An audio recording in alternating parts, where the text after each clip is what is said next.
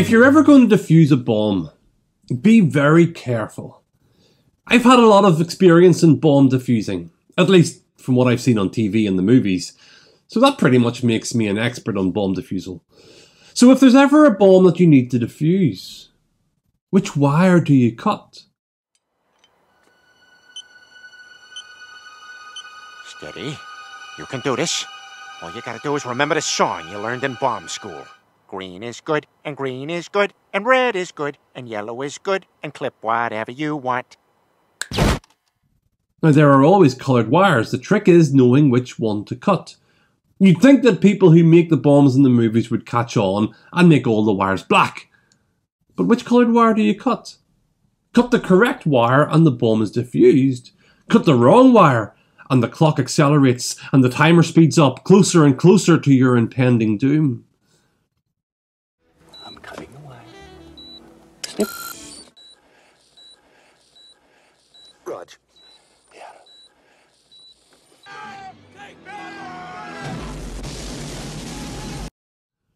Actually, I've recently been educated on bomb defusal through some educational movies. It seems that bombs these days are even more sophisticated. Any tampering at all, cut any wire and the bomb will go off. Disconnect the phone, boom. Move the bomb, boom. There ain't nothing gonna stop that bomb from exploding. But like that song, nothing's gonna stop us now. Nothing is gonna get in the way of that bomb exploding, according to today's movies. Now, let's hope our days of bombs in Northern Ireland are well over and never to return. However, the point is, there are some things you simply can't stop. You can't stop that bomb from going off. You can't stop the sun from rising. You can't stop the seasons from coming. And here's the point of today's message. You can't stop the Lord from doing what he's going to do. You can't derail him. When he plans to do something, it's going to be done. And ain't nothing going to stop him. Now, that's great news for us. Firstly, because if someone was able to stop God and his plan for Jesus to die, then we'd have a grim future ahead of us. But also because God has great plans for you. Great plans for you. Now, there's a verse in Jeremiah that's always taken out of context, so I'm not going to use that verse. But Paul writes, for example, in Ephesians 1, that we have an inheritance waiting for us, that the Holy Spirit is a deposit of that inheritance, a taster of what's to come. God has plans to be with us, to never leave us, to make us more like Jesus, to save us, to heal us. Ever feel confused about the events in your life? Why things are happening the way they're happening? Why things have happened the way they've happened? Why things aren't happening the way you think they should happen? Today's message is for you. It's for everyone, really. So let me say it again. Nothing can stop the Lord from doing what he's going to do. Which means that whatever God has planned for you, he will do. And nothing and no one can stand in his way, even if they try. Whatever God has planned to do, nothing and no one can stop him. And we see this in black and white in our passage today. God planned to send his Son to earth to redeem many people, to start the process of reversing the effects of sin. And nothing or nobody was going to stop that, no matter how hard they tried. And people did try. But like cutting the wire in that bomb, the harder they tried, all that served to do is accelerate God's plans. Let's back up a little for a second and ask this question. What was the purpose for Jesus coming to earth? Among other things, his purpose was to die, to pay the punishment for our sin. Okay, so since there are many different ways to die, could Jesus have died in any way? For example, could he have tripped over a rock and fallen off a cliff? Would that have paid the price for our sin? I mean, yeah, he could have died from falling off a cliff, but how would that have helped us in our sinful state? Could he have been murdered? Well, yeah, but how would that have helped us in our sinful state? See, the way I see it, Jesus had to face a death sentence. He had to be executed because that's what our sin deserved. We were under a death sentence. We were going to be executed for our sin, eternal death. Jesus had to face it in the same way. Jesus had to step in for us and die in our place. And so no other way would work. Now, the Old Testament prophets spoke of Jesus being pierced, spoke of someone being cursed when hanging on a tree. So back then, if these prophecies were to be true and fulfilled, Jesus would have to have died and be executed by crucifixion. But if Jesus had to be executed by crucifixion, we have a problem. Because execution was for a criminal. And Jesus wasn't a criminal. Jesus did no wrong. So what do you do if you want to get someone executed, but they've done nothing wrong? Well, you have to make something up about them, don't you? And that's what the Jewish leaders did. In verse 59 of our passage it says, the chief priests and the whole Sanhedrin were looking for false evidence against Jesus so that they could put him to death. The Jewish leaders were out for blood because Jesus, who claimed to be a Jew and was in fact the perfect Jew, Jesus was gaining lots of followers and teaching stuff about grace and love and the real meaning of the Old Testament, which made them look bad because they had lost their way. The Jewish leaders had got caught up in tradition and traditionalism, doing things because this is the way we've always done them and because it looks good, doing all that rather than worshipping and loving God and their neighbour. And so these guys were starting to lose control and would have lost control if this was going to go on any longer. And so the solution to their problem is to put a stop to Jesus. This man Jesus had to die. And ironically, even though these Jewish leaders were supposed to follow God's laws, they set out to kill an innocent man. But even more ironically, despite the fact that they were breaking a ton of God's laws, they weren't going to murder him in cold blood. Oh, no, no, no. In order to appease their consciences, they had to find something that would allow them to kill Jesus legally so that they could feel good about themselves. I haven't murdered anyone, I haven't sinned at all. However, since Jesus was perfect and never sinned, it was going to be hard to find anything to stick. So the chief priests and all of the Jewish bigwigs looked for false statements against Jesus. These are the religious leaders blatantly breaking the commandments they held so dear in order to get Jesus killed. This is how much they hated him. They wanted to stop this movement of Jesus, and they would do anything to stop it, even break their own rules and hurt the God they claimed to love and follow. The irony is that they thought that getting Jesus executed would scupper his plans. They thought that killing Jesus would stop this Jesus movement, when all along that was God's plan.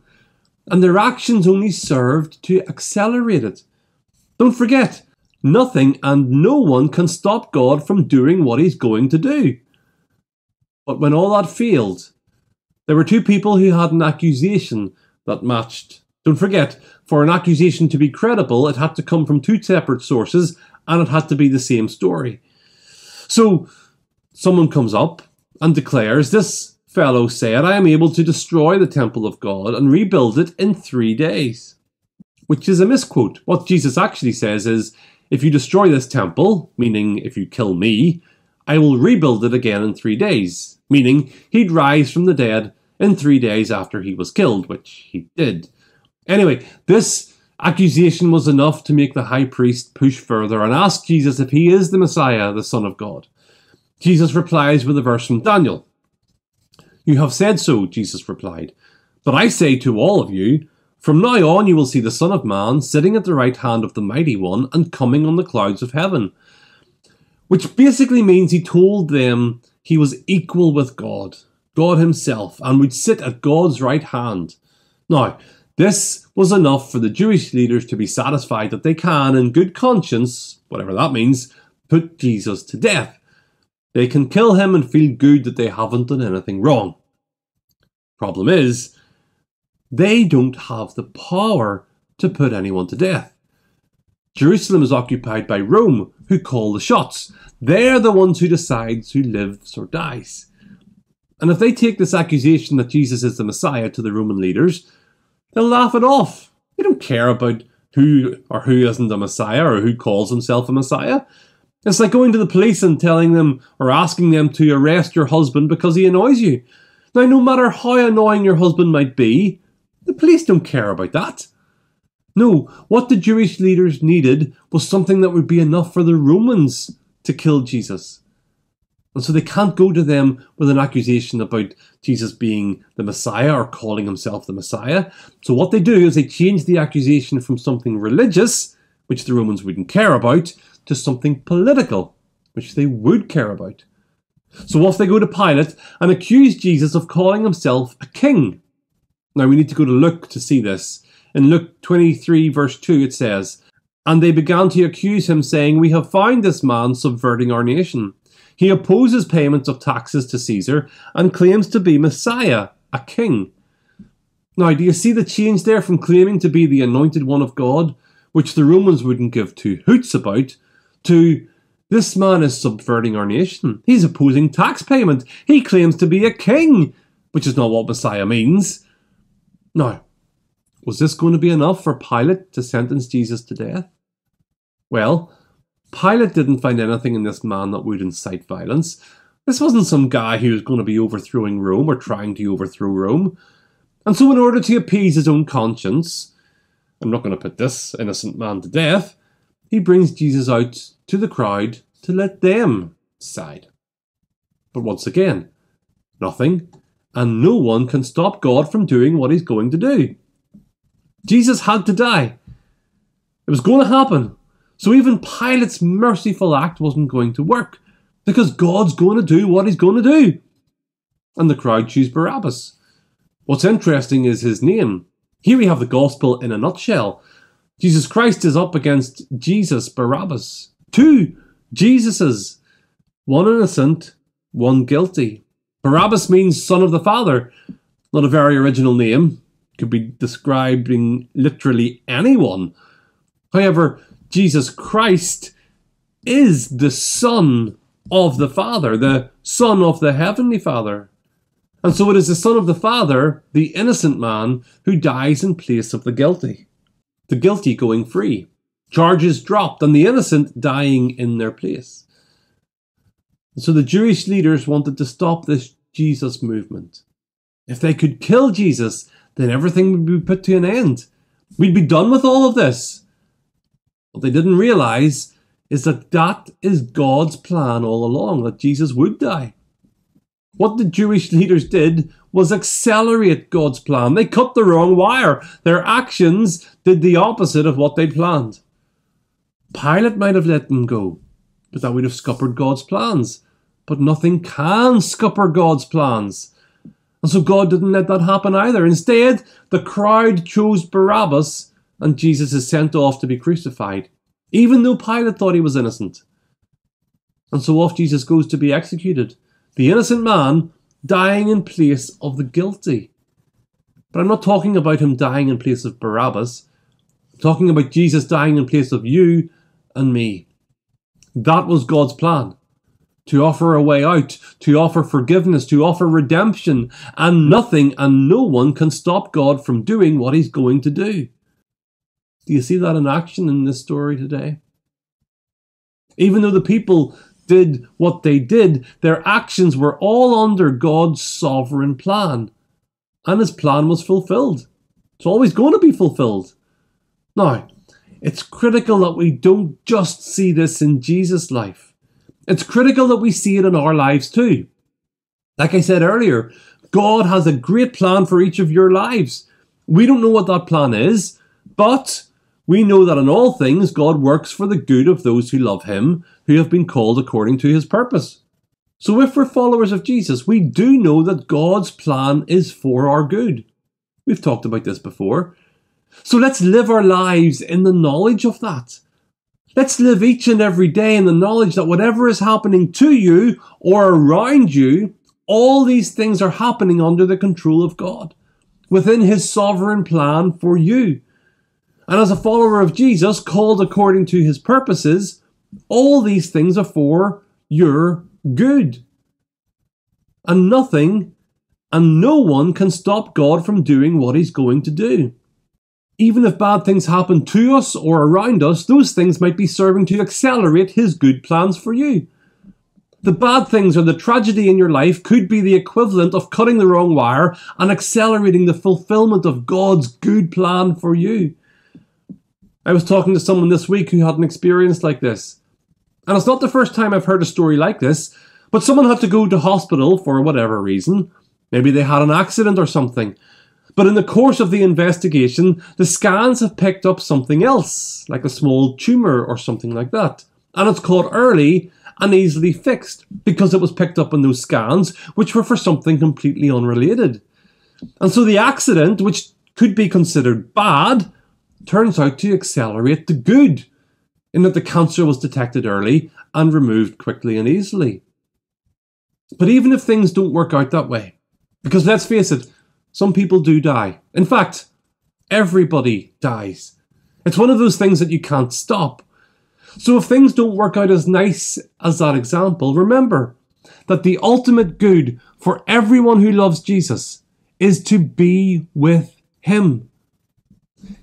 Healing happens in heaven. Perfect healing. Freedom from pain happens in heaven. So if you're praying for the healing of a loved one who is a believer and they die, they have been healed. God has accelerated the good thing that He has planned for your loved one by bringing them to be with Him. There's no better place to be. Now, we perhaps think it's not a good thing when our loved one dies because we want our loved one to be with us. That's understandable. But for them, if they are a Christian, there's no better place to be. Some of you may know that my dad died by falling off a ladder. Actually, it happened 4 years ago in a week's time. Now, some people might consider that a bad thing. And in many ways, it is, because we all miss my dad. But for him, it's the best thing that could ever have happened to him, because he's with his Lord and Saviour Jesus Christ. There's no better place for him to be. He's in paradise, never to be sore again, never to cry again, never to get sick again. That is for his good. All things were working together for his good. And what's his good? What's the best thing that could happen to my dad? Is that he is with his Lord and Saviour in heaven. I often wonder, when Lazarus was raised from the dead, was he like, "Oh no, I was having the time of my death"? Remember, Jesus died so that we don't have to. And so while death comes with its own fare of pain and sorrow, while we miss our loved ones, if they're trusting in Jesus Christ, for them, death is not a bad thing. There is no sting in death for them, because God has worked everything out for their good. And where they are right now is not just good, it's awesome, it's paradise. And God does it for everyone who believes in Jesus Christ. I think we get too caught up in this world, thinking that this life and this world is the only thing there is. It's not. When we think that way, death is a bad thing. When we think about eternity, then death just brings us into the presence of God. No better place to be. And that is for our good. So whatever God's plan is for you, it will happen. And nothing and no one is going to stop him doing what he's going to do. If you're following Jesus, these plans are for your good. If you're not following Jesus, then they're not for your good. But nothing and no one is going to stop God doing what he's going to do. God planned that Jesus would be executed, and that his death would pay the price for the sin of many. And nothing was going to stop Jesus from doing what he was going to do. Not the chief priests, not the religious leaders, not Pilate, not the crowd, nobody. Everyone was working under the sovereign plan of God. Now, Satan wanted Jesus dead, but he didn't realise that he was cutting the wrong wire and accelerating God's plan to redeem the world. This is the hope that we all have if we're trusting in Christ. All because God's plans were not thwarted. They weren't scuppered. All because God's plans were executed exactly the way he planned them. Which means that for you and for me, God's plans for us will happen exactly the way he's planned them. And for those who believe in Jesus, they are for your good, even if they don't appear that way. Let me leave you with this quote from a guy called Tom Smail.